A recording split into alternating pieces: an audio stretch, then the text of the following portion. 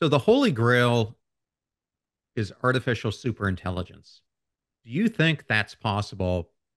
And if it is, what happens if it's created? Okay, so I am a long-term skeptic on this because I've lived through many AI booms and busts, but I have gotten less skeptical over the last year, right? And I think that's the general reason. Like, if you look at surveys of computer scientists, there are many who think this is completely impossible and it's irresponsible to even talk about because it can never happen.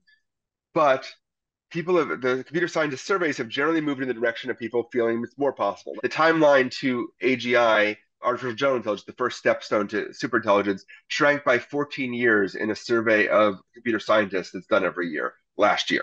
So I don't know whether it's possible. I really don't. And I think it's also important not to focus on it too much because it becomes something that either happens or doesn't, and we don't have control over that. And that makes us feel we don't have control over AI, but we do have control over how we use it today and in the near future. But if artificial superintelligence happens, then we have to hope we got everything right. We build a machine god that does things that are incomprehensible to us. And then it's a question of like, does it like us or not? And there's very scary scenarios and very positive scenarios, but we've had 2 million years where Homo species have been the dominant intelligent creature on the planet, and that ends as soon as this happens. And we don't know what happens afterwards.